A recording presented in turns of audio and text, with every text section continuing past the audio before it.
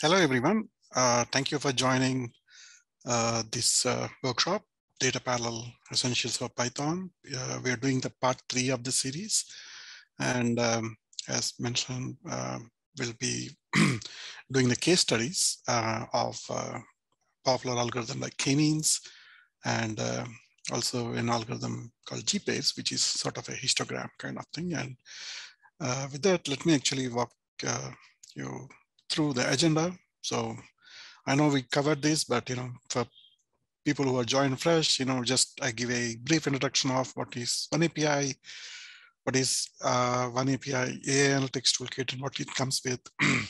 We just briefly introduced to the data parallel extension for Python, which is called Number DPEX, and also DP control. We walk you through some of the case studies using the Number DPEX, which is K-means, and we'll show different ways of sending the K-means algorithm to parallel execution in Python, right? Using NG10 kernel decorators. We'll also briefly introduce to Intel Intel extensions for Scikit-learn. We did the same thing for pairwise in the last session using Scikit-learn, and we'll be doing the similar thing. We'll be doing a K-means walkthrough using also Scikit-learn, including the Number DPEX part.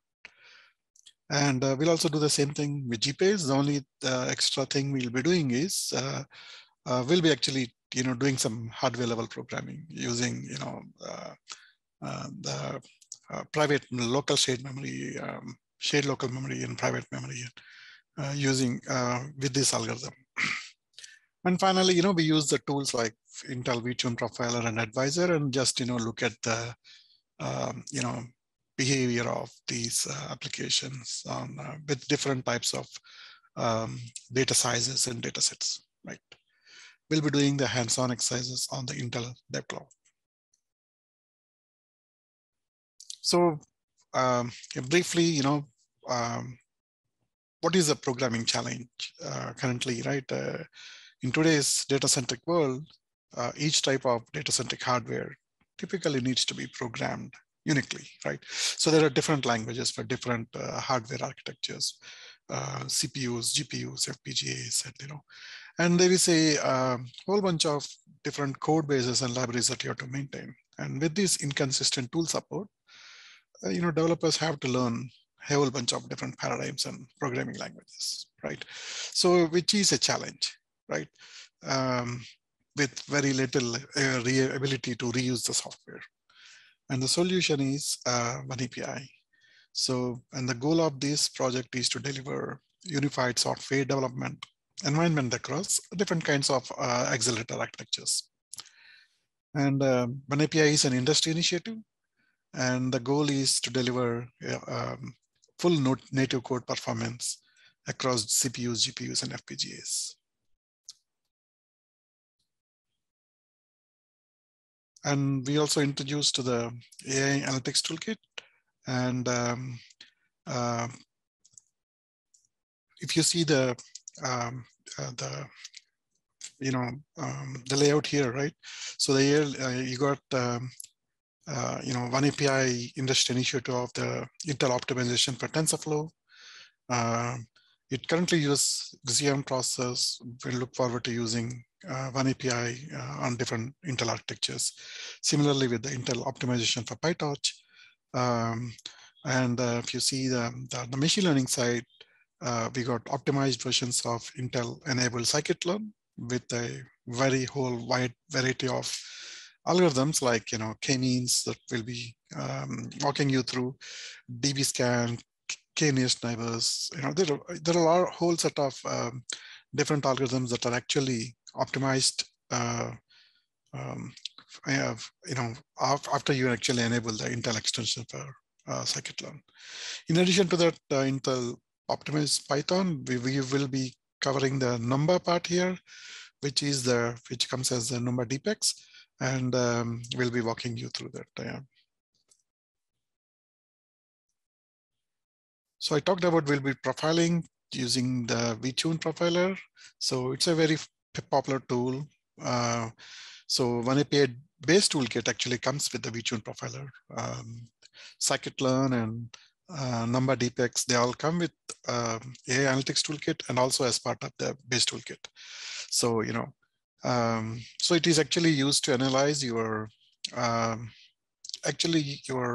SQL code. DPX is a wrapper around SQL. SQL is nothing but it got the heterogeneous and parallel programming capabilities. Chronos SQL it's called.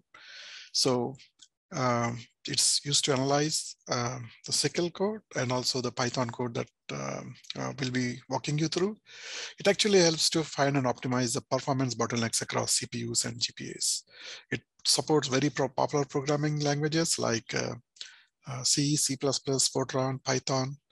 It's a very popular tool, and its production version is actually currently very widely used. And Advisor, so this is the tool which helps you, make the best design decisions even before you have the hardware. So the first thing we can talk about is the offload advisor, where even, let's say you got a serial code and you actually send it to offload advisor. It actually recommends you what are the best parts of your code, what are the best loops in your code that you can actually send it for parallel execution. It identifies all the most profitable loops. And it also identifies the most non-profitable loops so that you don't need to spend time on. Roofline analysis is another good feature where you can generate a roofline chart, and it actually shows you the performance bottlenecks. It tells you, is your application a compute bound application, or if your application is a memory bound application. It shows the actual roofs of the your memory bandwidth, and how much more you can actually, what the top level roof you can attain. So it shows you the roof and where actually your memory bandwidth is currently for your application. And the other things are, out of scope of this, but just a nutshell, vectorization advisor, it tells you, what parts of the code that actually sent for vectorization in your code. Threading gives you the best threading optimization guidelines. Flow graph analyzer, if you got multiple kernels, multiple workloads, right, that you are submitting to a device. So, and they got a data dependency. This flow graph analyzer automatically forms a graph that shows the data dependency, how the data is transmitted from one kernel to the other kernel.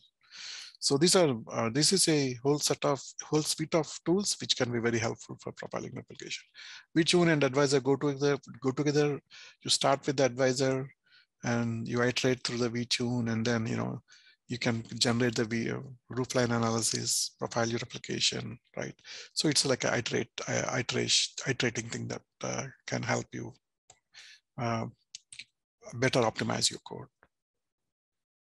And as I mentioned, right, this is the roofline chart. And if you see, it highlights the poor performing loops. If this is small, it shows if the dot is nothing but each dot is a loop, parallel loop execution. If it's a very small loop, it shows what is a very poor performing loop. Which can be improved. Actually, the bigger ones is a poor performing loops that you need to spend time on. Smaller loops, smaller size circles, you don't need to really spend much time on. And it actually tells you if you're, if your application is a memory bound or a compute bound based upon where your dot is lying, and to suggest the next optimization steps, which will walk you through a couple of roofline chats once we actually log into the DevCloud.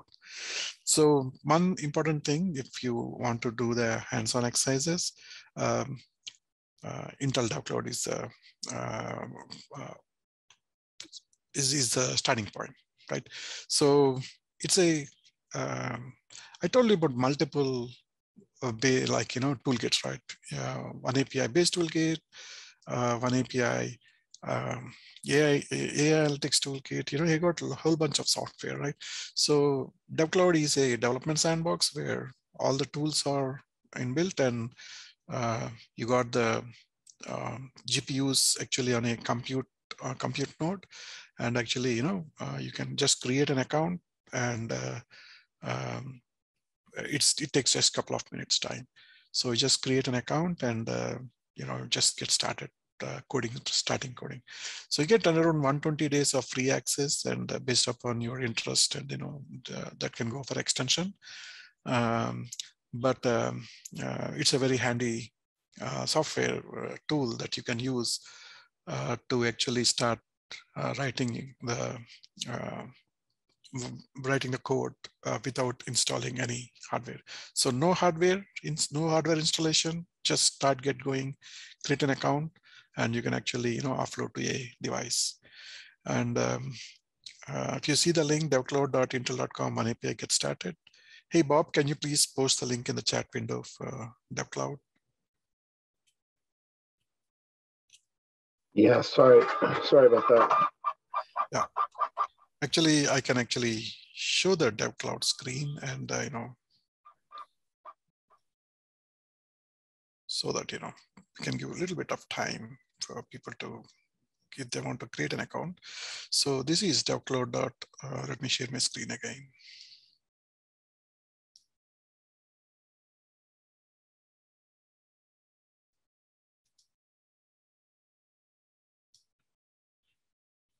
Okay, hopefully you're able to see my screen. So, so devcloud.intel.com, one API, get started. And I can paste it in the chat window.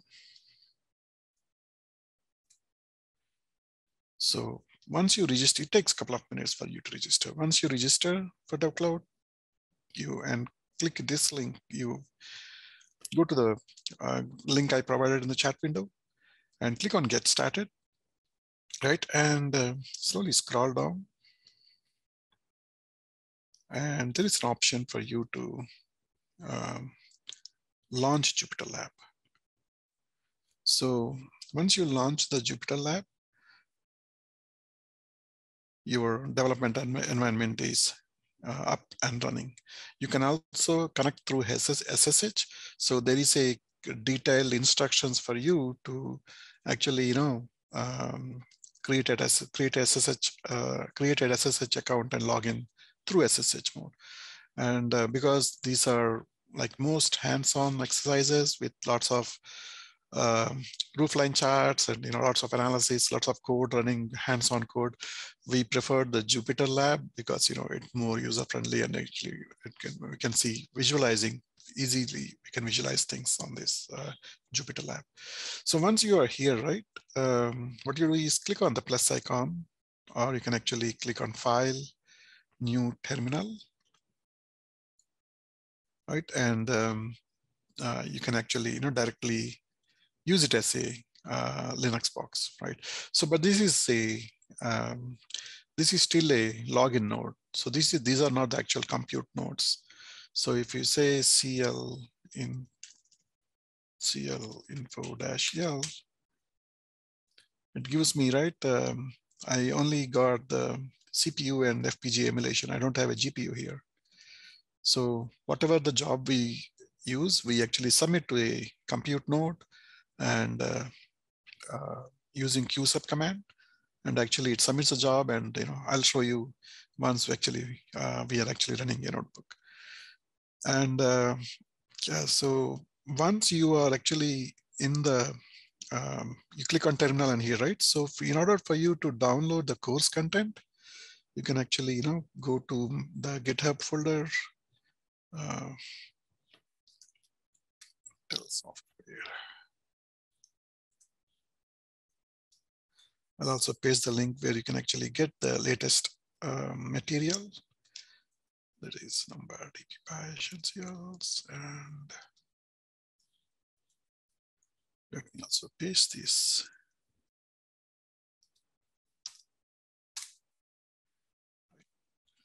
So I can actually directly clone to my, let's say, I'm here, right?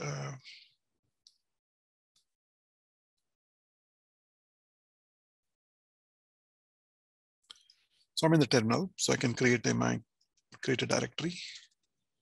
Let's see, temp.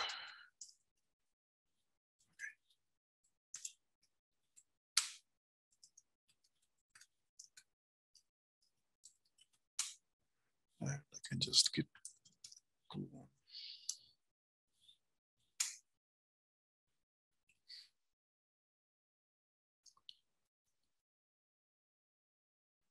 So once I clone into my local DevCloud account, I can start running and working on my notebooks.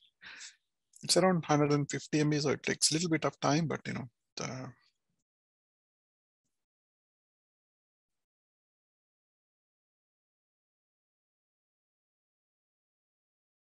all right, so I got it here and CD.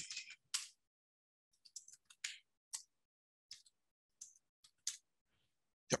So you can also go through a Jupyter notebook here. I can actually go. So the one I just downloaded is the demo folder. And here, and you can click on the welcome.ipynb, and all the modules are here. So we'll be walking you through dpy, K-Means and Gpairs. So dpy K-Means, you can click on pi, something is, and you can click on ipynb, and so you can all the code snippets that we'll be walking you through. And there is also the other one is Gpairs, which will be walking through the second module case study that we'll be walking through. So please make sure you're downloaded this stuff and make sure you're ready, to do some nice hands-on exercises.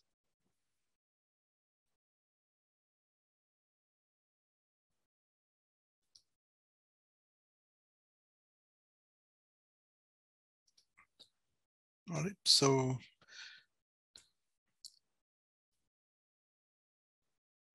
now we are acquainted using the DevCloud and downloaded our course content, right? Please put in the chat window if you got any difficulties, and and we can help you out. Bobby is actually watching the chat window, and he can help you out too. So the kernel that Sorry, the question about the. I'll get it. So you're just using the standard 3.8 kernel, right? Yeah, standard 3.8 Python.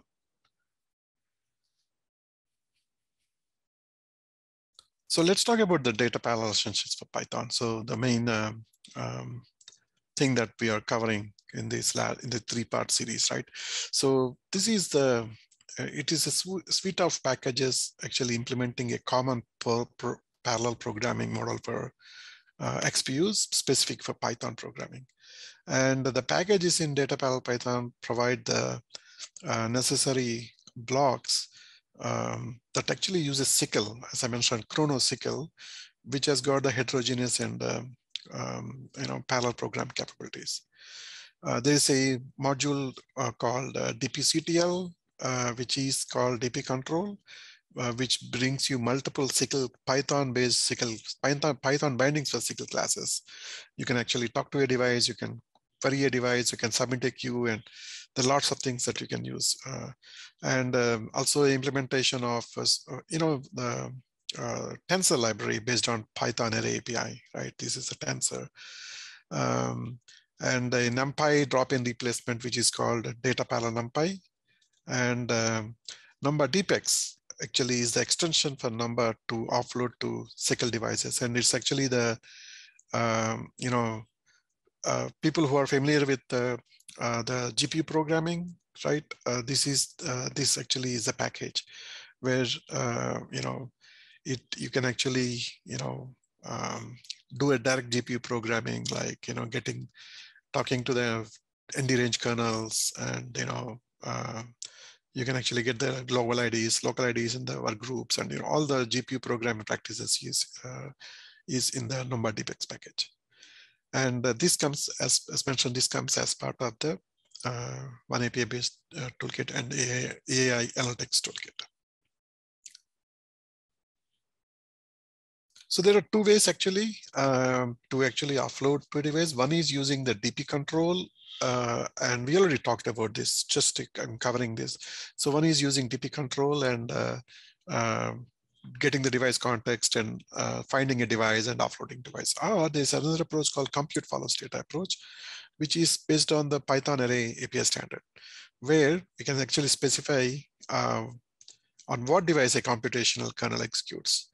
And it actually, specifies the computation taking place on the device where the actual memory was allocated. And if you see the first example, right, is executed on the default device. I created a DP-NP array and execute on default device, right? And if I pass in the device specifically, X is DP-NP and creating array, and you're passing the device. So the compute follows data approach is here. So wherever the data resides, right, and you pass in the device, and it happens on the device.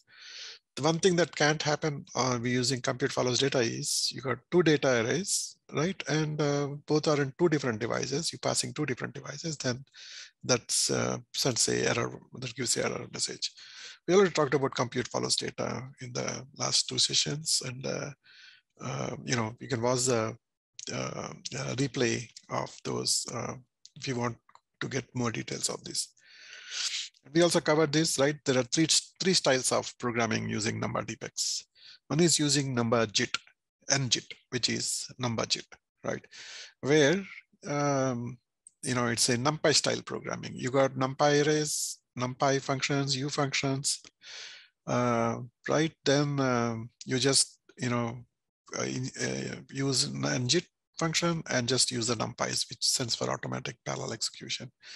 There's another way is explicit p-range, explicit loop. So let's see, you can actually call again NJIT parallel true, and here you're actually specifying a for loop. You're providing a for loop, but you're actually calling p-range function here, right?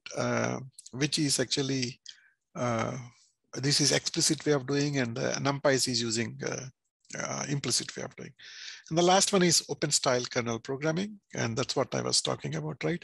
This is the advanced programming model, and if you see in this example, I'm getting the global ID of the X and Y, the two-dimensional points, and I'm doing a sort of a atomic add. This is a simple example. GPU style of people who are very familiar with GPU programming can understand this. And we'll be walking you through some of the code snippets in that.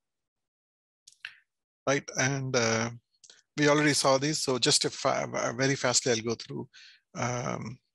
So this is, I'm using p-range, right? This is explicit way.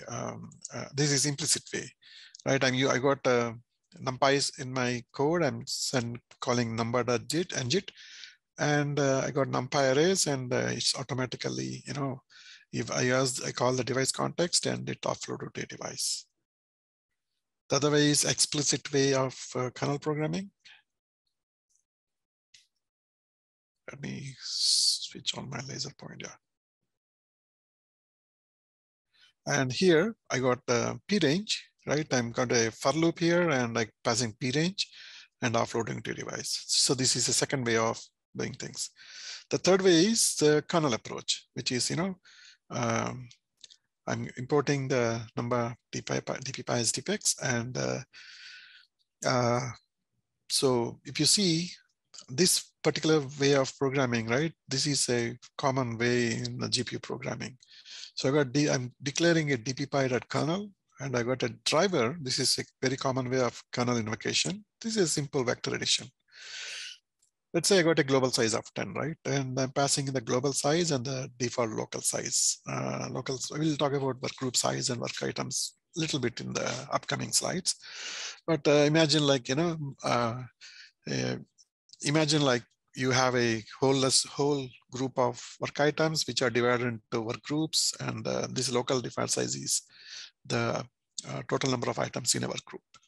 But you pass in the global size and default local size, and we are just passing the variables to this function. And what we are doing is, you're calling the device context and passing to the driver function, which is actually doing a vector addition here, right? We'll look at more advanced topics using K-means, how we can do this, right? So with that, covering the basics, let's look at the K-means. And last time we covered the very basics of pairwise from the machine learning, basics of machine learning. Like similarly, we'll do the same, right? So there are, as we know, there are two types of machine learning. One is supervised and unsupervised learning. And supervised is, data points which have known outcome, we've seen last time, right? And today we'll be looking at the unsupervised learning. K-means is a unsupervised learning, and we'll see data points that have unknown outcome, right? So there are basically two types. One is called clustering, right? Where you actually segment, you're clustering your data into groups. And the other one is dimensionality reduction. So the dimensionality reduction is, it's actually out of scope of this, but what I can, it's sort of right. You use structural characteristics, so we actually simplify the data. We actually reduce the dimensions of the data sets, right? So in the unsupervised learning, let's look at an example, right, for unsupervised learning. And clustering actually, takes data that does not have a label, and it attempts to use the features of the data to determine the groups of structures that we need to identify, right? So we fit a model with unlabeled data. We fit a model, right, which contains the parameters that actually create the best groups, right, according to some sort of a measurement. It can be pairwise or any type of Euclidean distance, whatever, right, measurement. And then this model can be used to predict which group the new data points belong to, right? So this is a very common unsupervised learning we know of.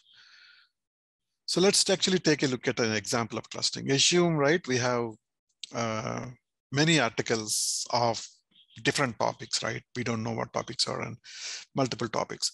And for each given article, there can be different multiple topics. And we actually, don't even know what those actually topics are. So this is unclustered data. And the text of these articles, right, can be used as features to actually fit the parameters. So these, the text can be fit as a parameters of model. And this model in turn can then, help determine which cluster actually a new article, a new data, right, comes, and it can predict which particular article that it can belong to.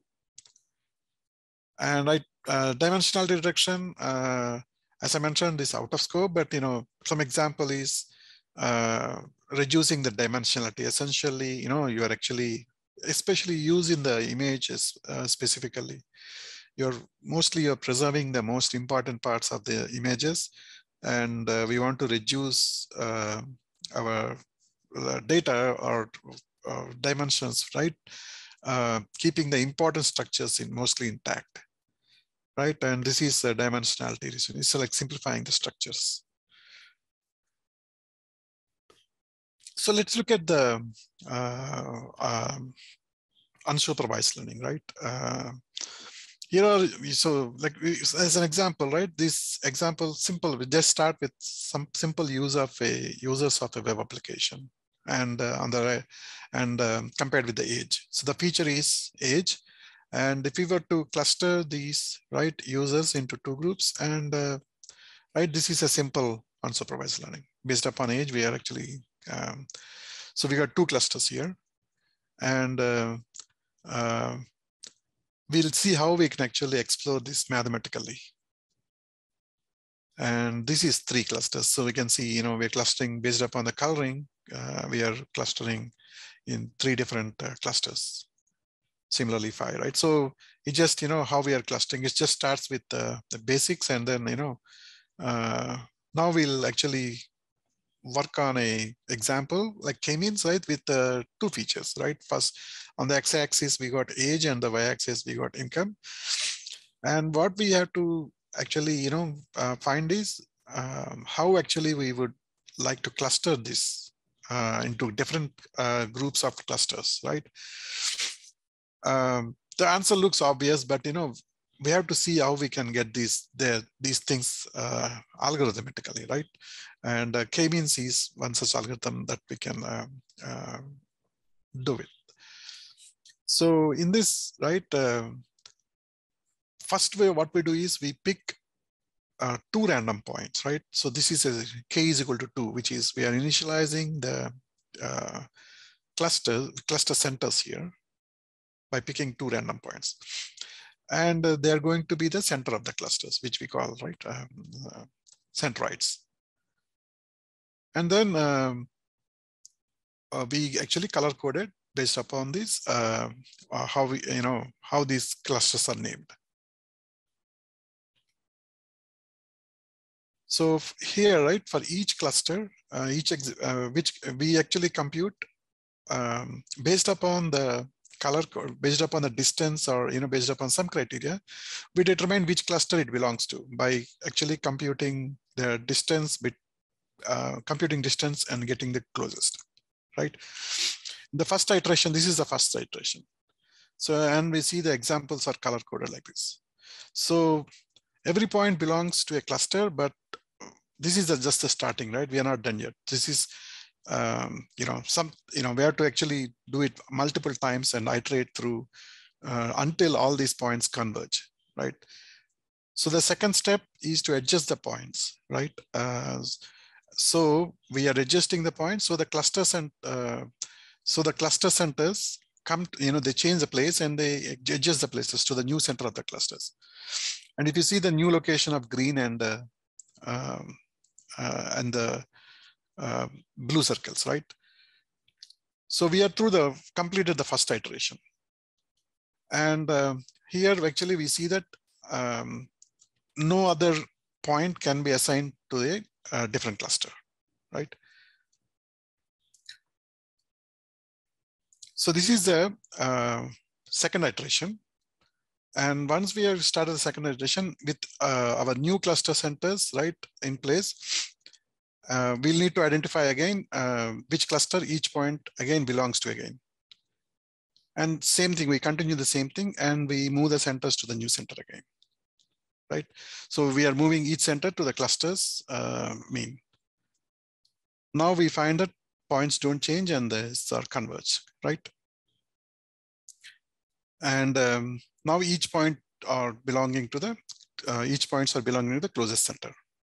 So now we are seeing 3 clusters, right? And there can be other solutions, but we'll look at different types of solutions that we can use for this K-means algorithm.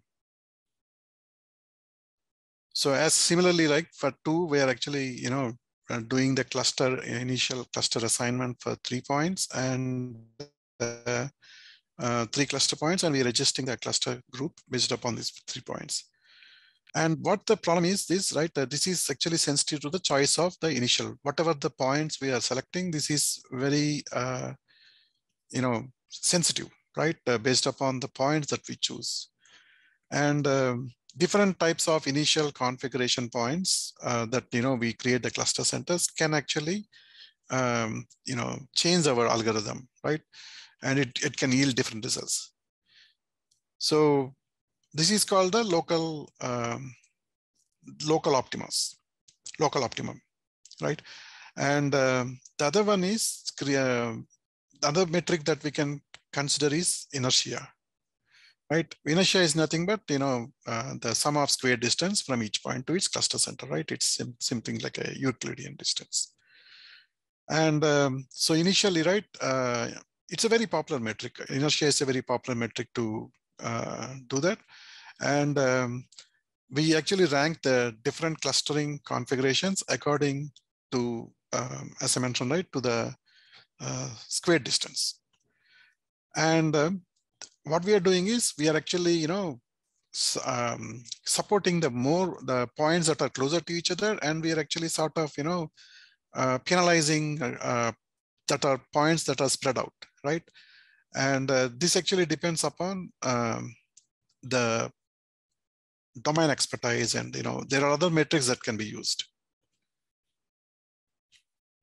So if you see, I got inertia here, right? First inertia is 12.645, and the second one is 12.943. So this is based upon the inertia values, the points are converging in different aspects, right? The third one is 13.122, right?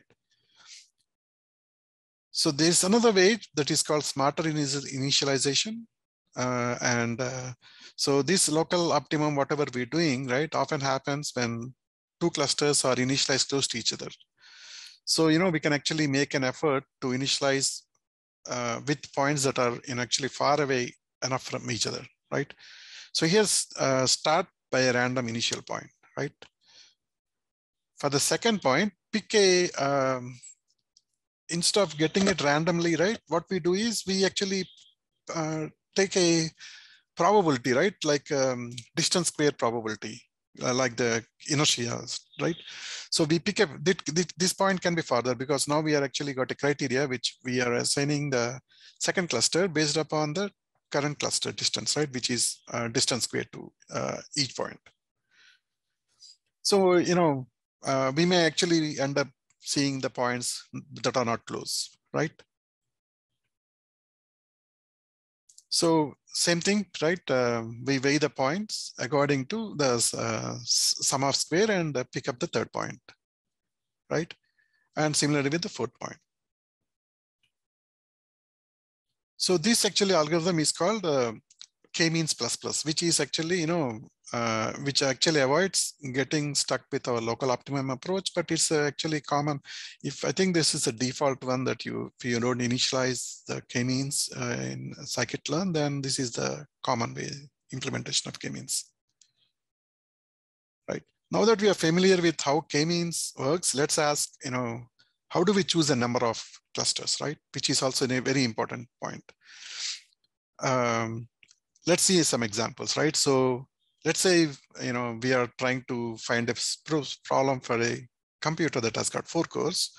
And naturally, we call it as we got 4, we can create 4 clusters. An example, like a business organization, right, may dictate, for example, 10 different sites to cover for clothing design, right? So we can pick 10 as K as 10. It depends on the business side of the things. And something, we are actually free to, if it's a random thing, we are free to pick the K, the right number for K. So what we, in this chart, what we are seeing is, we are free to pick the number of clusters, right? But we can still use inertia to pick our K, the inertia that we were talking about, right? Which we know inertia is nothing but the sum of the distance square between points and each cluster center, right? And we used inertia to compare different configurations of cluster centers when K was held constant. So initially what happens, inertia will most of the time go down as number of K goes up. The inertia will go down. And the optimal thing we see is that's called the inflection point, right? Which can be chosen as a good K until that point where inertia, stops dropping heavily and it's slowly, settles down. And so that actually is a optimal or a logical choice for choosing the K nearest the number of clusters. And we'll also see the syntax using data parallel essentials for Python. And this is a simple syntax using K-means for Scikit-learn, right? And if you see, I'm importing the sklearn.cluster.import K-means. And so if you want to, I already talked about the patching of Scikit-learn algorithms for Intel. There's a complete separate course on the Scikit-learn for Intel extensions. And you just enable the patch using import patch sklearn and patch sklearn, and you get the extra Intel optimizations of the stock version of the Scikit-learn algorithms, right? And we'll see an example on that. And so we just import this here, right? From sklearn import K-means. And we create an instance of the K-means class, and we are initializing the number of clusters.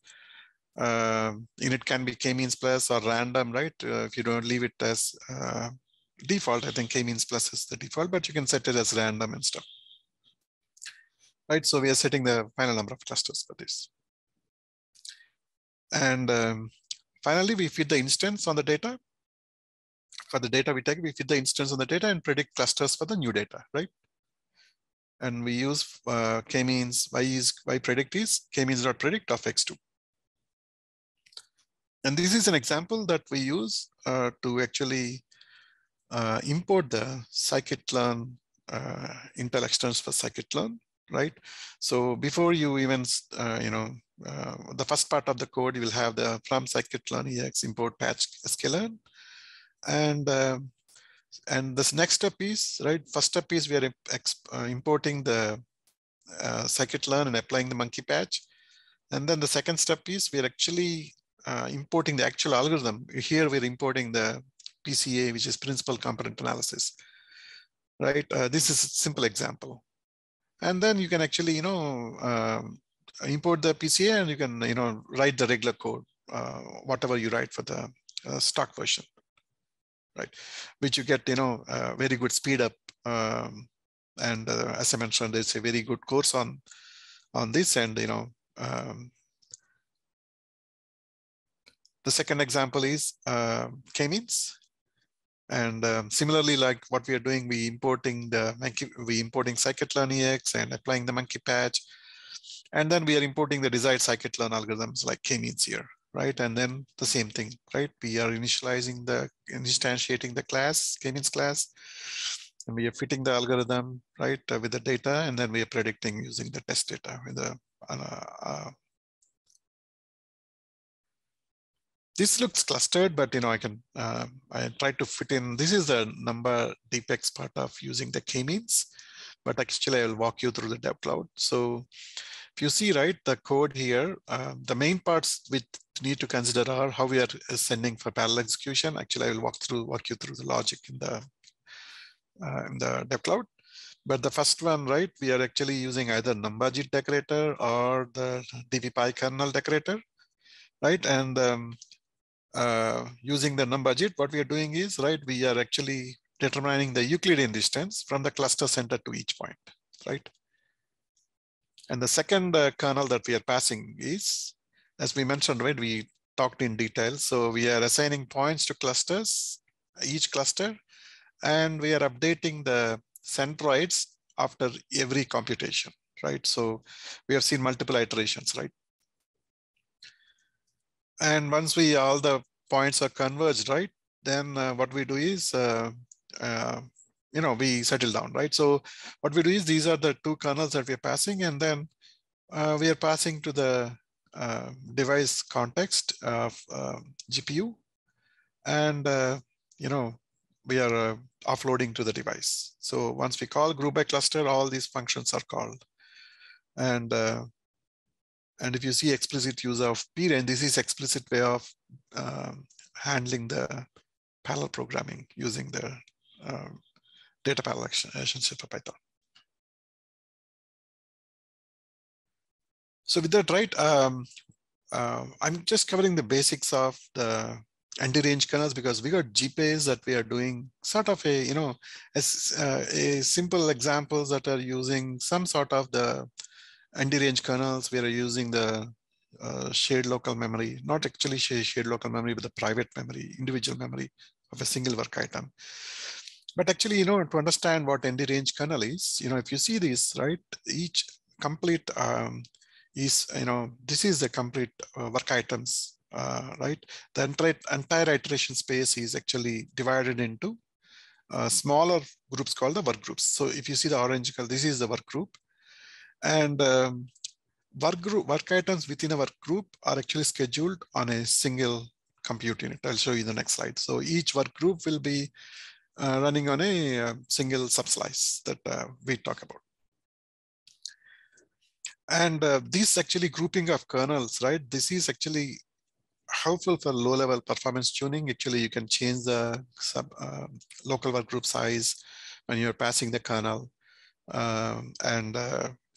This is actually helpful for us for resource usage and, or load balancing the work distribution between different kernels and stuff.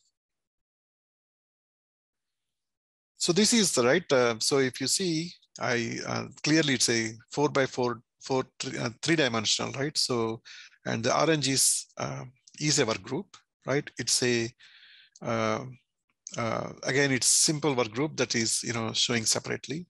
Subgroups is out of scope of this because number DPEX doesn't support subgroups yet, but Scikit supports subgroups. And the last blue one is the single work item. So this is how the ND range kernels are differentiated, and how the parallel executions happen on the ND range kernel. So if you see, right, this is the Gen 11, Intel Gen 11 graphics architecture, right? And for example, if you're parallelizing reductions, right? If you're sending reduction to a parallel kernel, right? So each work group executions are mapped to compute units on hardware, right? So this is one subslice is almost like a one work group, right? And if you see, each subslice got its own shared local memory, right? It's called local memory or shared local memory. And what we can, if you see in a simple reduction operation, that accumulation, it can be parallelized by first, it can send for parallel execution by first reducing the items in each work group using the ND range kernels. And then, right, each work group will have its own reduction kernel, right? Its reduction value, right? And then all these multiple work groups can execute in parallel, and it actually depends upon the number of compute units and hardware. And so each work group computes its own result, and then use based upon the technology you're using. If you're using shared local memory, then there are ways to how you can actually synchronize the data. Or if you use atomics is one way actually how you synchronize data without data race conditions, right? And so this is actually an example, a nutshell, like giving an overview of the how the work items are laid out, and how the shared memory, how each work group has got its own local memory, shared local memory, and each compute item, right, it got private memory. It's a single register, which is a private memory. And we'll see in examples using private memory in one of the algorithms. With that, let me actually switch to the DevCloud, and let me know if I take any questions here before I. Yeah, there's some questions, but we're tackling them, Praveen. So there's some questions just about how do you manipulate K-means and higher dimensions? And I recommended we could use principal component analysis to shrink the dimensionality before you feed it to K-means, still use the inertia. Or another thing you could do is use dbScan. dbScan is also optimized for the Intel toolkit. So it's another one of those of the gallery of functions that are optimized within the Scikit-learn library, the Intel extensions for Scikit-learn. And you can actually apply it to GPUs as well. So those are just a couple of ways. You could use K-means with PCA, do the PCA first, then feed the PCA transform data to the K-means. And now you can just begin to visualize the data, particularly with something like seaborne pair plots. It's great. You can view 5, even up to 10 dimensions of data kind of simultaneously in a grid sort of a way. And then you can also use dbScan. So, in this, you could do the same kinds of things, but in our course, we go into a lot of this stuff on the Scikit-learn part of the course. So if you're interested in that, we'd be game to, do a follow on with you guys, because we kind of go into a lot of this stuff. But there are ways to find, just like we were showing you how to do the inertia to find the number of clusters to specify as a rule of thumb. There are some other tricks that you can use to find the parameters that you need for dbScan, and we cover that in the course. Okay, I'll look that up. Thank you, Bob. So let me switch my screen to DevCloud, and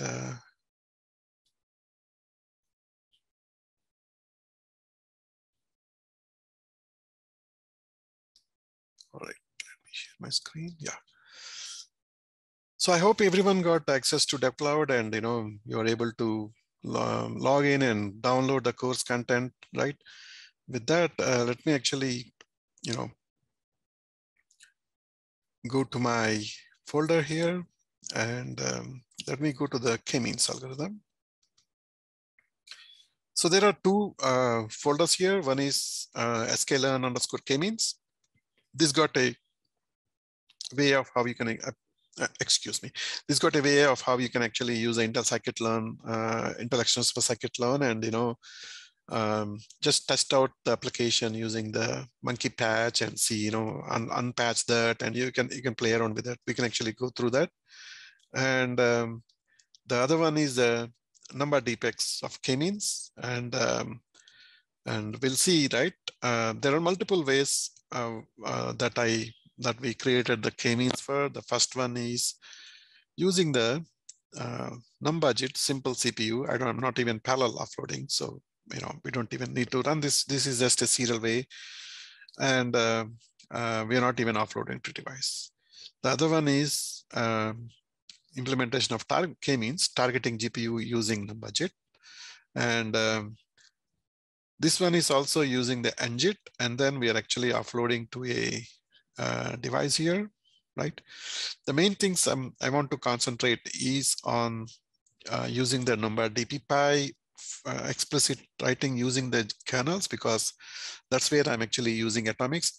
So if I cover that, I will be, you can imagine, you can think that I also covered the previous example, because the only difference is you're calling the numbudget here instead of the K-means. But we can actually spend more time on the GPU programming side, right? And if you got any questions, I can actually walk you through that. So the first example, right? This is the no atomics. So the first one is running the K-means kernel without using any atomics. And I talked about atomics before, but if you see, atomics is nothing but, it actually allows, if you got, multiple work items, right? That, you're working on a reduction operation, or atomics is pretty famous in C++, parallel programming in C++ too, right? And without, so it can actually, without any data race conditions, it can actually apply the reductions or additions or subtractions, right?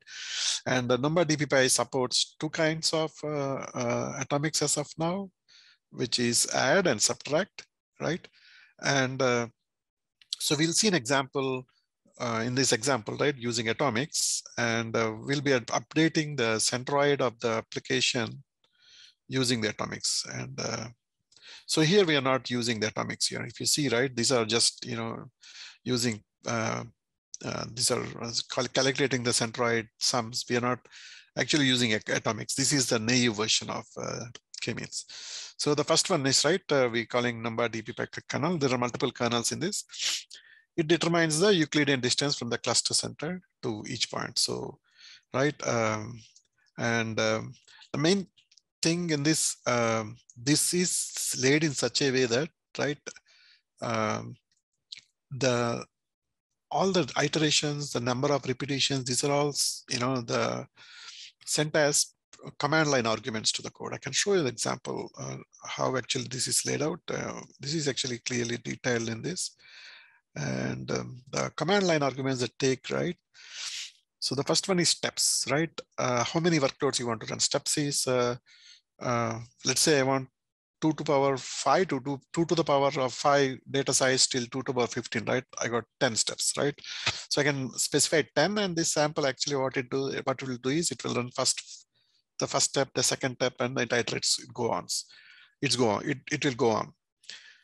The initial data size, you can specify the initial data size of this application. So, we can start with, for the demo purposes, we can start with below 2 power 10. And, for profiling, right, you don't see any advantage when you are profiling the application, right?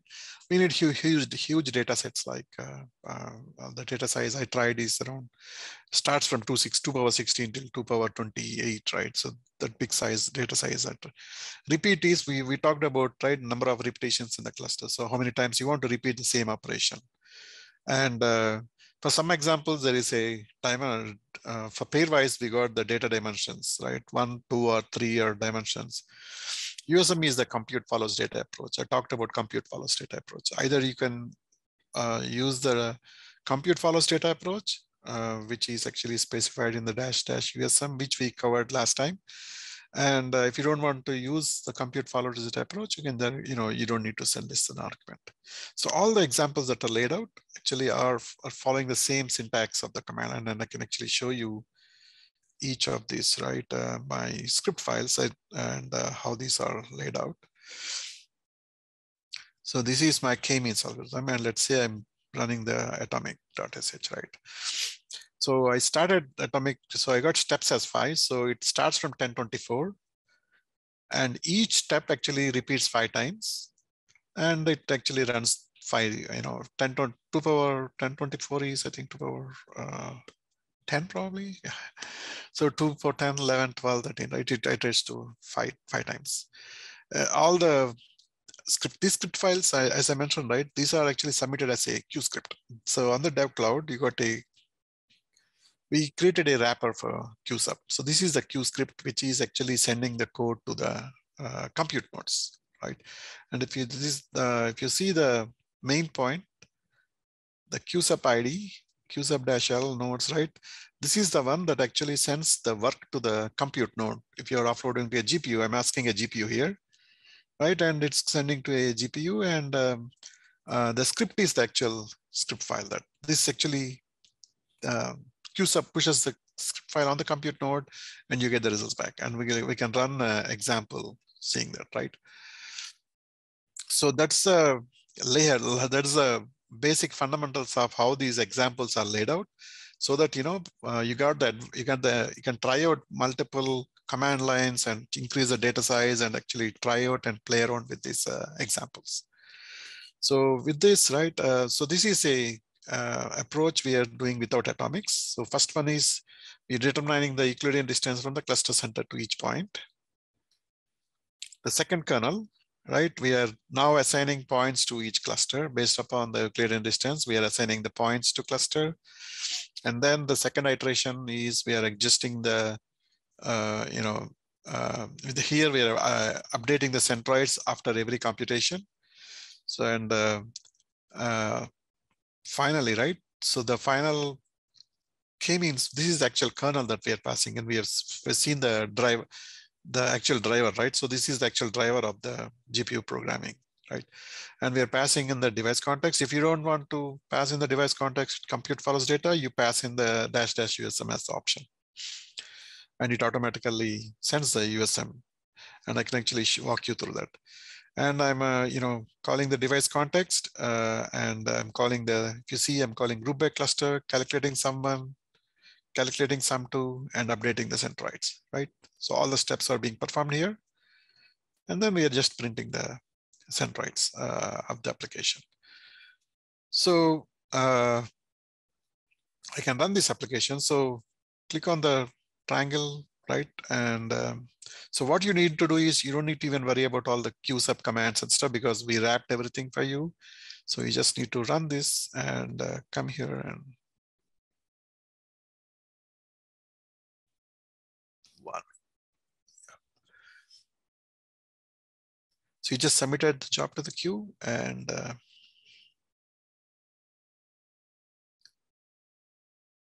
I hope DevCloud works properly, because it was under maintenance yesterday, and we ran into some issues. But if you run into any issues, it was under maintenance yesterday, and we encountered lots of last-minute issues, but all the issues are fixed. But sometimes we may see some issues going on here and there.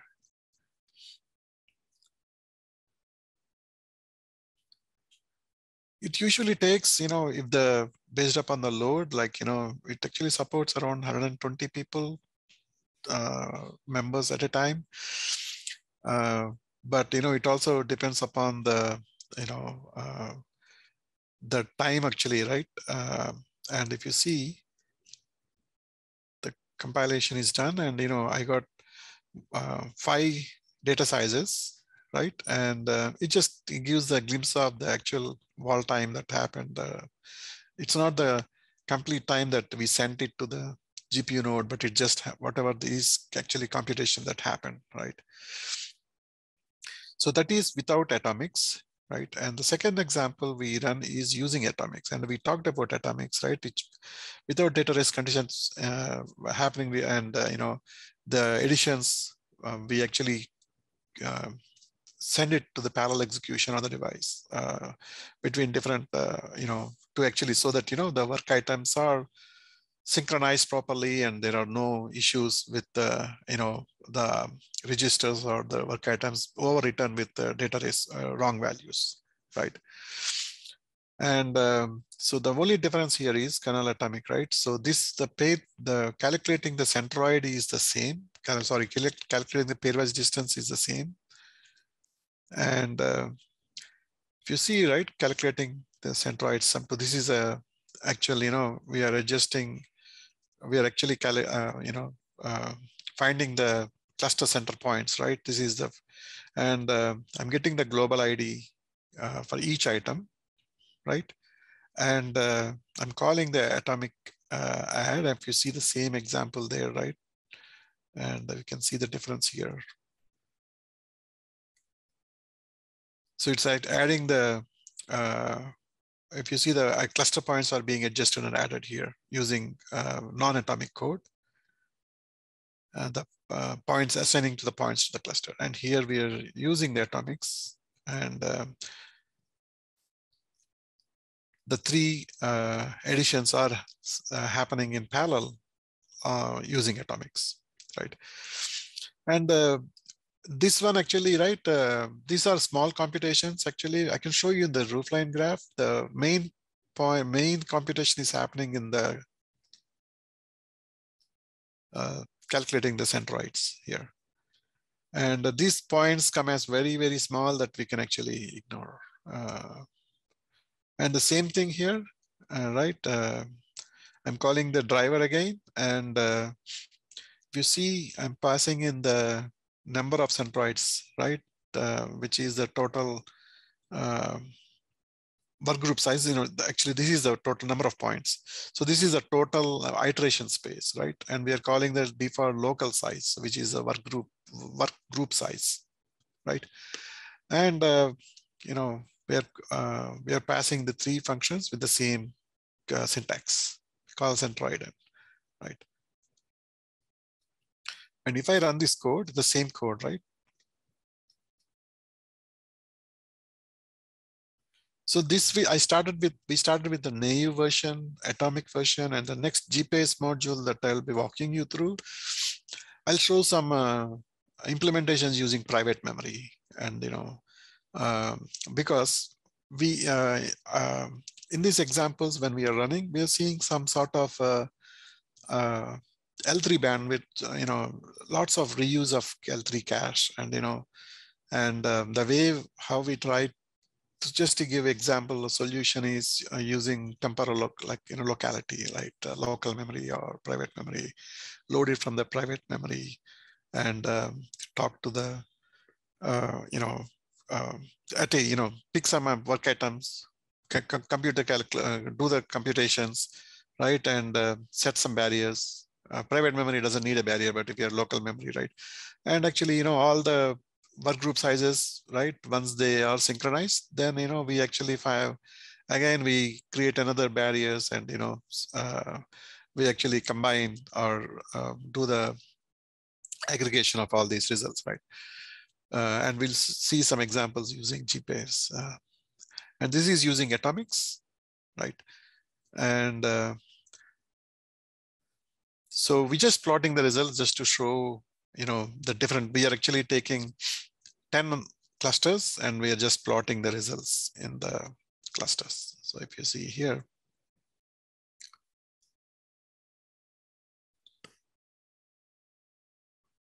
the same example, but what we are doing is, which is getting the results of 10 centroids, and then we're plotting all the 10 centroids in a graph just for visualization.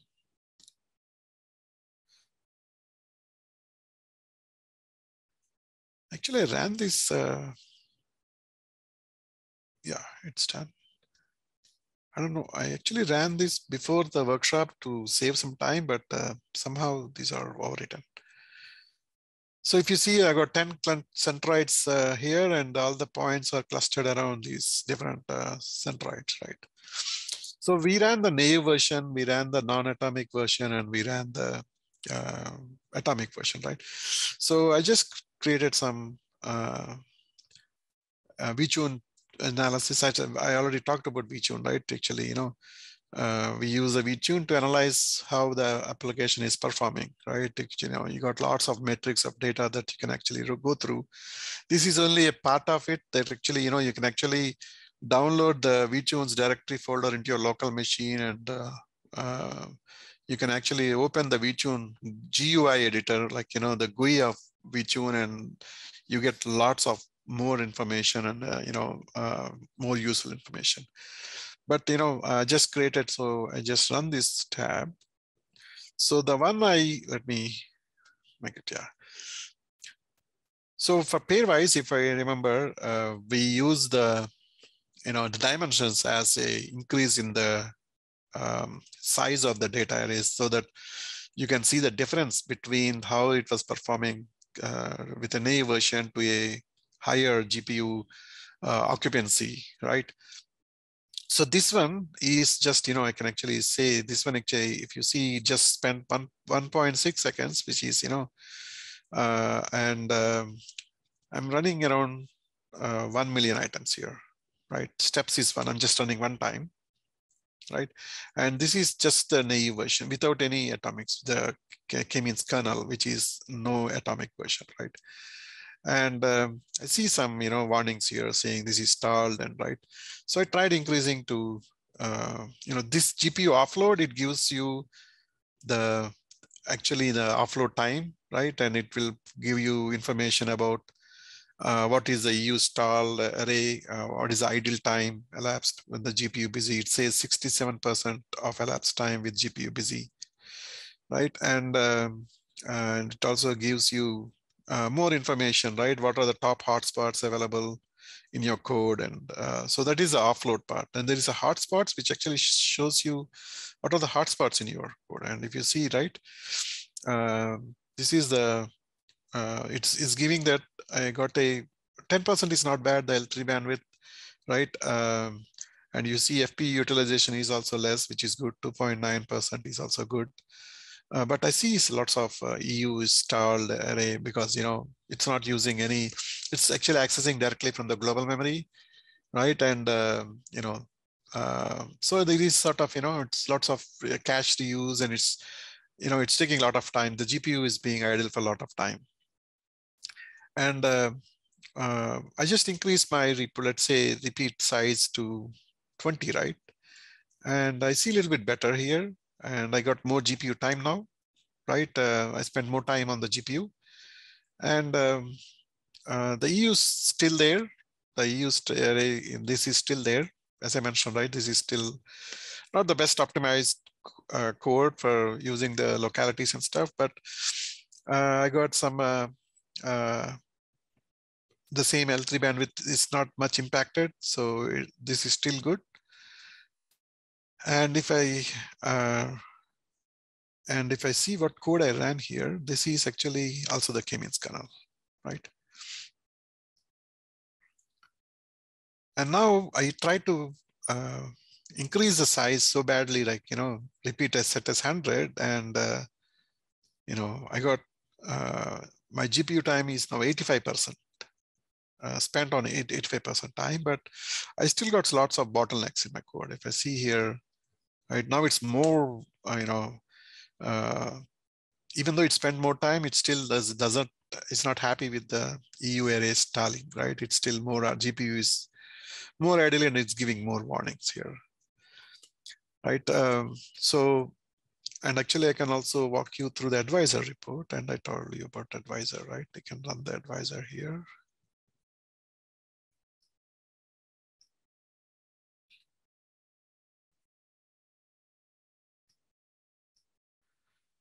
So this is the advisory report. If you see, right, there are 3 kernels. Right? If you see, this is the calculating centroid sum 2, which is, a big circle here, which we need to concentrate, if you want to optimize. And this one is, is a small dot, which is actually updating the centroids. And this one is group by cluster, right? And it shows like, it actually is in between compute and it's almost on the border of, if it's towards this way of the graph, it's memory bound. And if it's towards this side of the graph, it's compute bound, but it's just on the border. And if you can click on that, right, it shows you, the rooftop, right? So it is 55. It says that my L3 bandwidth, it still can be improved a lot. So I'm actually staying around, if I see the number,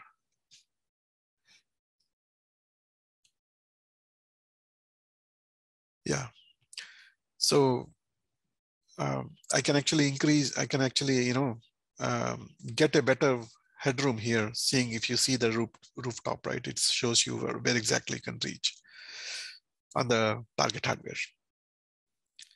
And there is a lot of more information you can actually query from the roofline chart. You can go here and you can click on SLM memory, the L3 cache, right?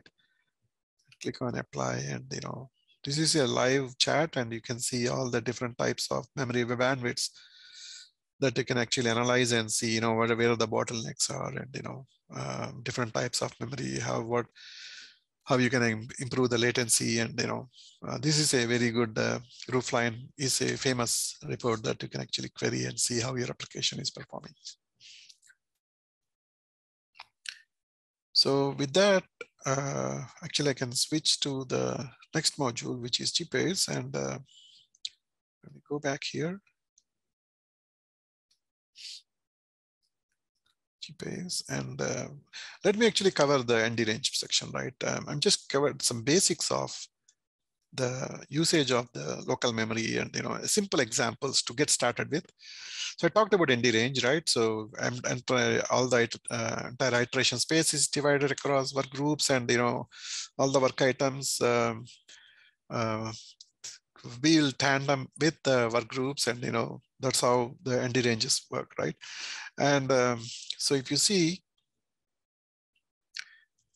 and we talked about this, right? So this entire iteration space is distributed across different work groups, and each work group will have a subgroup, which is anyways, it's not relevant here because it's supported, and this is a single work item, right? And if you see, each work group has got its own shared local memory, and I can show you what this is. So in these parallel algorithms, right? So there will be very high degree of reuse, right? And so for each reusing, right, we don't actually need to load from global memories, and we can actually hold the values into the shared local memory, and then we perform the computation. That's how actually accessing these data values, the latency can be reduced. If you, let's say there are multiple ways to accessing continuous memories with known values, right? So each work group has got its own local memory, and the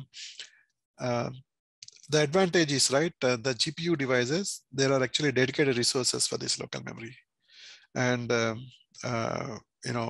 they communicate through the local memory. And so once all the computations are done, and there will be one final update to the global memory after all the work items are synchronized, work groups are synchronized, and within work items are also synchronized, right? And if you see this, so for number dpex, right, how you create a local memory is very simple. Just create a local number dpex.local.array, just an array and shape of that array.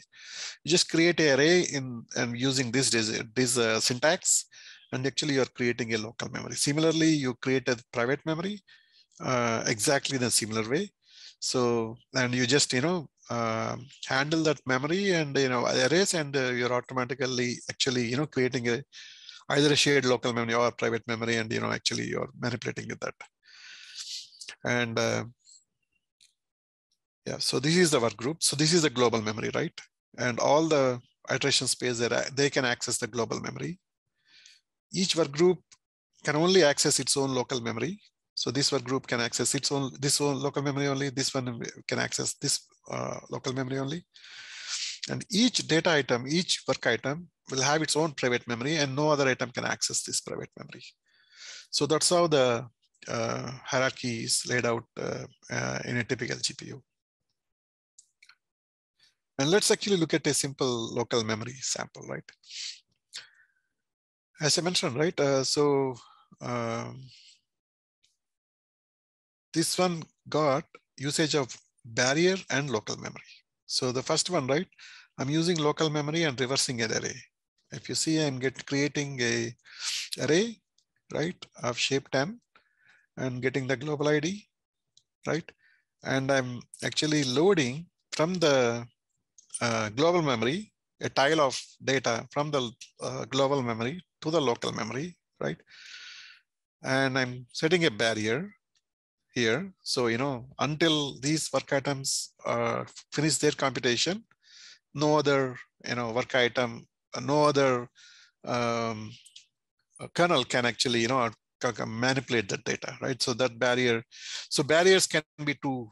Either it can be a global barrier or it can be a local work group barrier. If you don't specify anything, right? If you see in this barrier, I'm saying local memory fence. So I'm creating the barrier for the work group here. If I don't specify anything, it's a global barrier, right? Global memory fence. And here I'm just, I'm computing some data here, right? I'm reversing the array and, that took the tile of data and I reverse the array. And finally, right, once this is done, so after each computation, right, it goes to the other tiles of arrays and it actually, finally updates the data. And actually, this is the kernel that we are calling, right? The same thing that we are following. And if you run this code, right, let me see if this is already run. Yeah. Oh, no.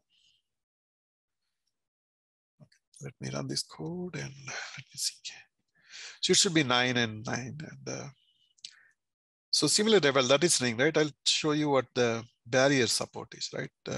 This is usage of the barrier. And here we are using the global barrier. And what we are doing is we are just multiplying by 2. This is a very simple example, right? So I get the global ID and I'm not creating any local memory here, right? And so, I took I got my data item, I created a barrier and I'm multiplying the value by 2 until this computation is done, right? This work item can be accessed by anything else. And once this loop exits, right, we are just writing back the results back. So that's how we are setting a barrier using the global memory fence here. And yeah. So the first one, right, this is an array and it multiplied by 2. And the second job, it reversed the array, right, 9, 9. And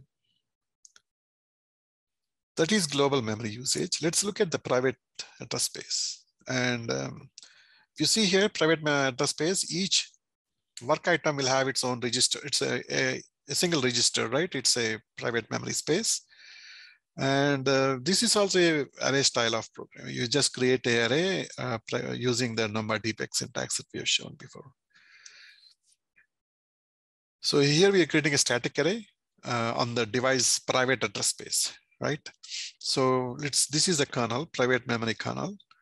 And I'm creating number dppi dot private dot array. Shape is simple one because it's a single register, and we are loading the data, right? Memory of 0. We are loading that particular register with element, creating again a barrier. So that performs the computation to avoid the data race conditions.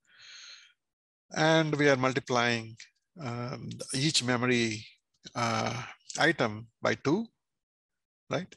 Simple example, passing 4 elements, and this is the usage of the private memory.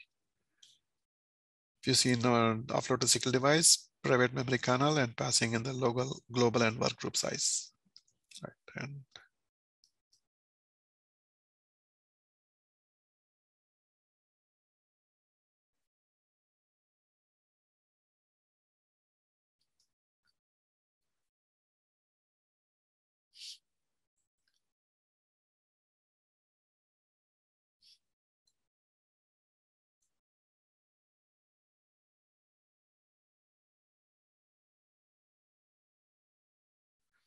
So this is run successfully, and yeah.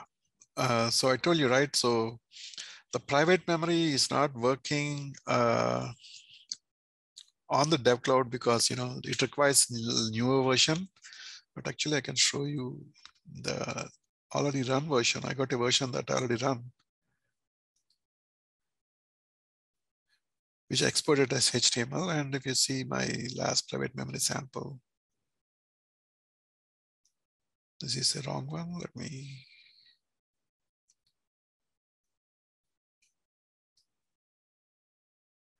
Yeah, so this is a private memory sample that run on the Intel graphics, and we multiplied by 2. So that's a basics of the usage of shared local memory and private memory. And let me go back to my DevCloud again and go to the Gpairs, right? So Gpairs is nothing but histogram. It's a custom built algorithm. It's like creating a histogram, right? You got a bin of items, and you are actually based upon some criteria. You are actually selecting a set of points, and you're allocating to the histogram. Different. So there is a Arbin. There's a set of around 30-40 points, Arbin squared values that are passed to this algorithm, and millions of points, and based upon the computation, which actually calculates the weight and pairwise the Euclidean distance in common. And based upon the value of that, it actually settles different histogram. It makes different histogram bins, right? Praveen, I hate to interrupt because you're right on a flow, but we do have a question that is more up your alley than mine. There's a question about, I'm not sure why there's a need to divide USM into work groups and to use barriers. Why doesn't random access of USM work in data parallel C++? It's in the chat. Let's see.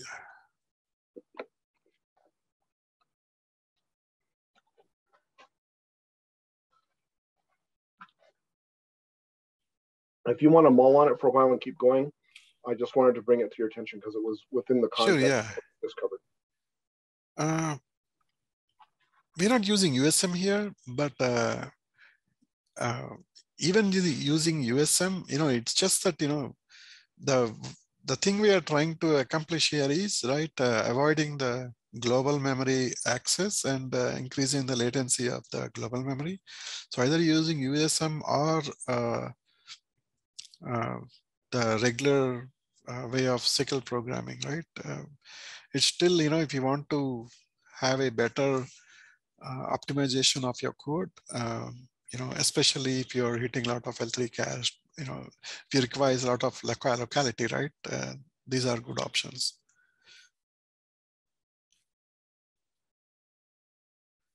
I'm exactly not sure what random access of USM is, but I think, yeah. I hope it clarified the question, but.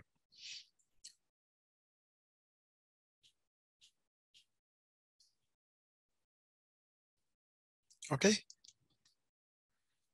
So yeah, so Gpairs, right? I told you. So let's look at NAU Gpair, right? I'm not doing anything in this. It's similar to what we did for K-Means. I got a set of points, dx, dy, dz, weights of the points. So there are some weights allocated, dx, dy, dz, and the weight of that point. And there is a Arbin squared values, like to select a set of histogram point based upon some criteria, 40 points or, and then we get the results, right? The result points that will be part of the histogram. So this is the logic, right? And this is a very naive version, right? What it's doing is it's just calling the Intel version 2. Actually, we can actually go through the shared local memory implementation so that, we can cover the naive version 2 at the same time. So I got multiple versions here in the same code here. If you see, I got a naive version here. I got a version 2. Version 1 is doing atomic add. Version 2 is also doing something equal, but a small change in calculation. But the main thing we are doing is the shared local memory. This is not shared local memory, but this is the private memory, right? And we got a number of n-bins and the same data sets that we are passing. We're setting the private history size as 16 and the local work group size of 0 at 16 by 16. So it's a work group size we are setting as 16 by 16, which is 256. Each work group size we are splitting as 256. I think Intel GPU supports 256 the max. You can actually, start from 16, 32, 64. I think, you can try out different, but 256 is the max that Gen 9 supports. We are actually running these on Gen 9. Right, and let's look at the actual logic behind this kernel, right? And I got this code here, private memory implementation. And if I can calm down, and yeah, this is SLM.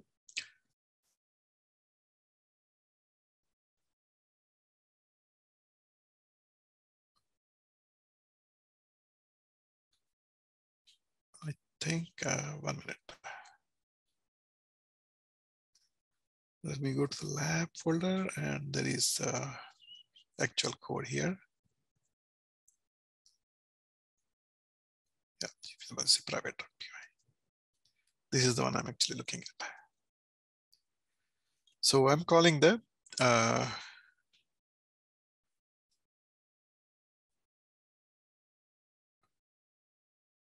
no SLM kernel. Right? So here, what we'll do is we'll get the local ID, right? Local ID is the index in the work group, right?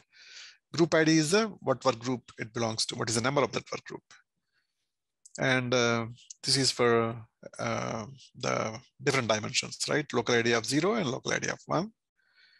And we are also getting the local size of the both the dimensions, local work group size of both the dimensions, right? And the weight is mentioned as 20, right? DSQ calculation, we are initializing a private address space here, and we are allocating 20 by 20. It's 2 dimension, like multiplying the matrix like 400 elements, right? 20 into 20. And W0 vector is the weight of the X point, and W1 vector is the weight of the Y point, and we are allocating the private space again. Offset is nothing but, there is a way in GPU programming, you can actually, get, if you like flatten the items, right? It's like a linear, calling it as a linear ID of that element. So you're getting an offset of each element, right? It's a very famous programming, parallel programming practice. So we are getting a linear ID of these elements, right? And what we are doing is, the first one, right? Now we are copying. This loop actually what it's doing is it's copying from the global memory to the private memory. If you see, this is the private memory that we allocated, right? And then we are computing the square distance of matrix of all these items. That's the Euclidean, it's sort of a Euclidean distance, right? But the only logic behind this Gpairs is because, we got a set of R-bins value that we need to select and laid it as a histogram, right? So we are actually, comparing sort of a condition, right? We're getting the pairwise distance matrix here, calculating the pairwise distance matrix for each item. It's still in the private memory. And so this is happening for each work group, right? And then what we're doing is take each individual work group again. After we compute the results, right, we have like, let's say we are 16 by 16, right? Let's say it's split into 16 work groups. I got now 16 work items, 16 work groups with the initial first item to have the actual computed values of that. So, and then, I'm actually creating a private history again, which is, as I mentioned, right, history of each work item, work group. And now actually, I'm performing the actual pairwise, I got the DSQ square value. And if you see, I'm using the atomics here, right? This is a logic that actually identifies the bins that it actually belongs to for each private item, private memory item that actually, comes in. And then we're actually, finally adding all the result vector, each item is added to the result vector in parallel. So there is no data race condition, right? So I got each of these elements are filled in into the each respective bin without any data race conditions. So this is the usage using the private memory. And if I go back to my code,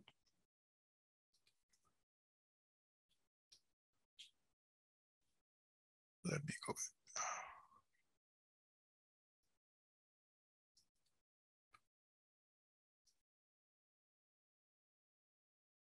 Yeah, I can run this sample. And actually, I got the vTune reports running in private and also running in the naive way. So let me run this code and I'll actually walk you through the vTune reports of this.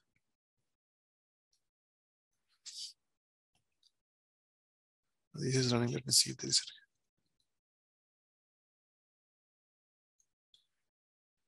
Yeah, I think Alfred Tang, I will actually circle back with you on this. Yeah,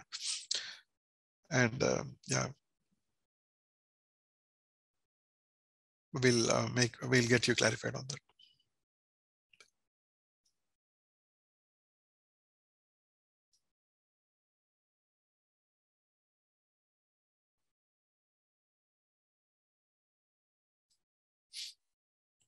All right, so we ran the sample. Oh, I told you, right? So the private kernel breaks, but I got my notebook that I actually ran.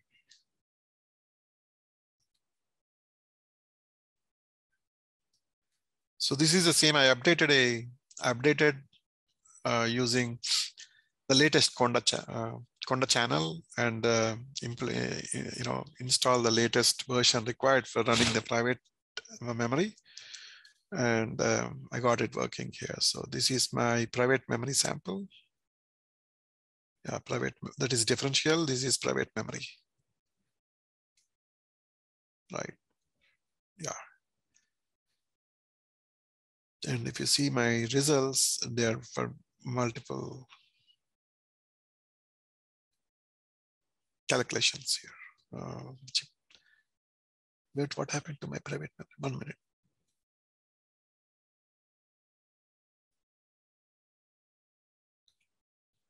I thought I ran this sample, but yeah, there you go. So we're able to run the private memory example, and actually, there's, let me see the chat.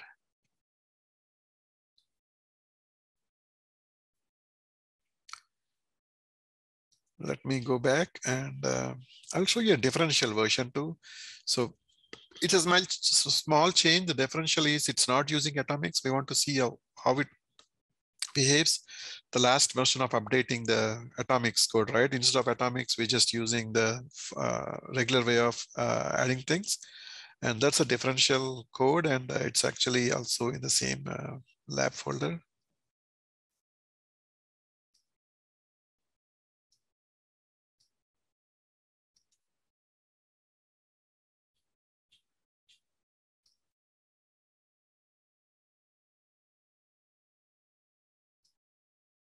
Yeah, GV was private differential. This is kernel, no SLM, and this is differential kernel. So everything remains the same. It's using the private array, and right. So all the computations are the same, but in the last, right, it's not calling the atomic add, but what you see is it's calling an aggregated kernel here. It's something like a reduction operation, right? What we do is you add the work group items, store it into your first array of your work group, and then create another kernel and add all those values, right? Of all the individual, we add it to the first element of the array, and we actually create another kernel, grab the first elements of, get the local ID 0, right? So it gives you the first element of that particular work group, right? And you can actually, aggregate into a different kernel. So it's a different way of doing things instead of using atomics. That's the only difference between these two codes. So we just gave the examples of it. And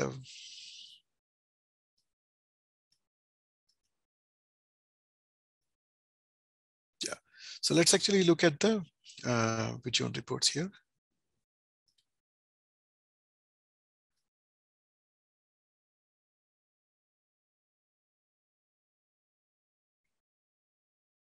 So this Vichun report, and let me run this.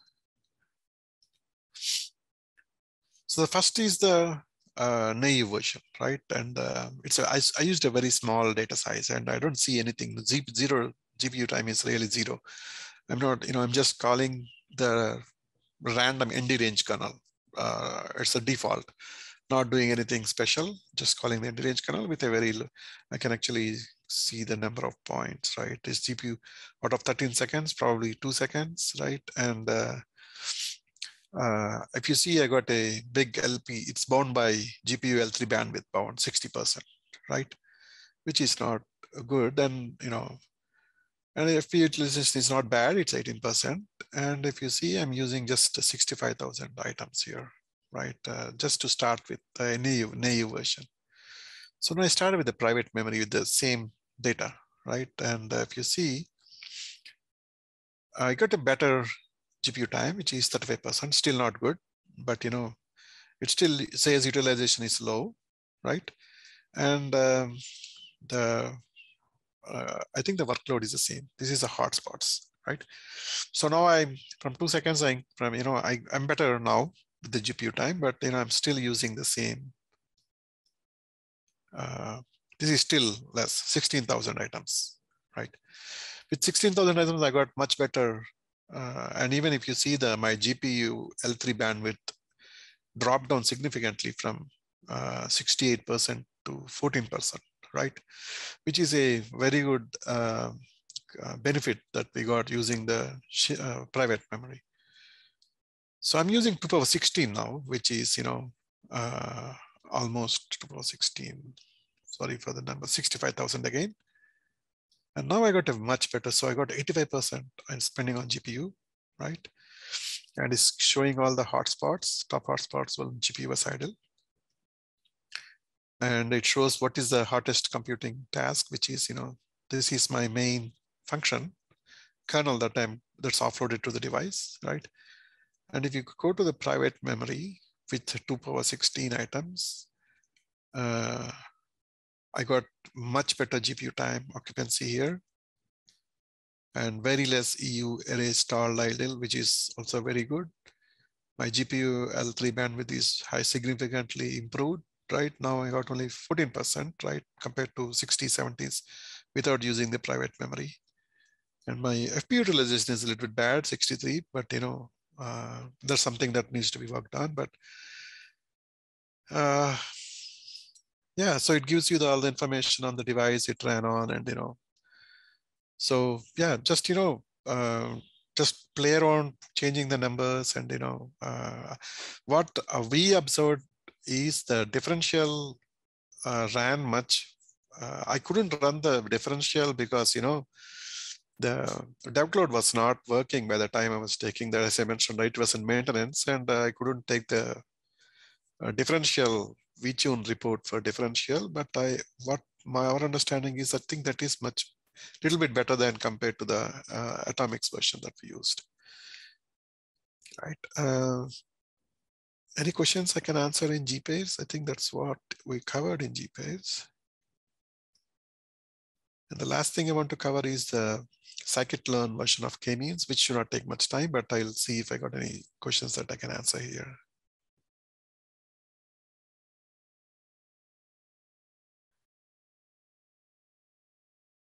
Memory of Bell. Yeah, we'll for sure investigate. I'll get in touch with and we'll see.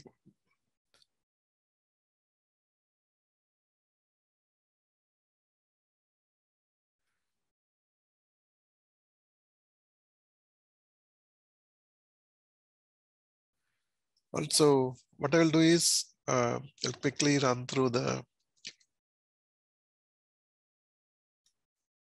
K-means using Scikit-learn, which is a very small, decent size module, but but you got a whole big course on the Scikit-learn, which actually is will be very helpful. Go to K-Means and scale. So this is patching K-Means, right? It's the same K-Means that we did using DPEX, number DPEX. And we are using the K-Means using the Scikit-learn here. So I clearly detailed about how you actually apply your patching here from sklearn import, patch sklearn, right? And from sklearn import K-Means, all the text is clearly mentioned. We talked about what K-Means algorithm is, right? So the simple exercise here is just apply the patching algorithm and run the sample and plot it. So actually there are lots of practicums in this course in Scikit-learn that, actually it's also in it's not, I think it's not published on the GitHub yet, but I think it will be for sure soon. But so it's this one, right? So it's a simple from sklearn import datasets from sklearn import patch sklearn, right? So we are applying the patch here just after the compute fit predict, right? And I'm instantiating K-Means. Number of centroids is very less, 3. I'm loading the iris dataset, right? And initializing the K-Means with the random, init plus random, and the number of centroids is 3. And actually, I'm loading the labels after, calling the fit predict, I'm getting the labels, right? So this is the general simple thing we do, right? And we are actually writing the cluster centers for plotting this. We are writing this to a CSV file. And after the cluster, after that, we are just reading the CSV file and we are running, loading the data, loading the plotting the data. If you see here, I got a message that Intel extends for Scikit-learn is enabled, and you can actually unpatch it and see the time it takes for running this same example. This is, I think, probably not a big data set, but you can try out with huge data sets and see the advantage that you can take compared to the stock Scikit-learn. And yeah, this is the unpatching. Also, unpatching code is also given in this, so you can actually apply the unpatch and try and see. Let me actually Bob does yeah, let me run this and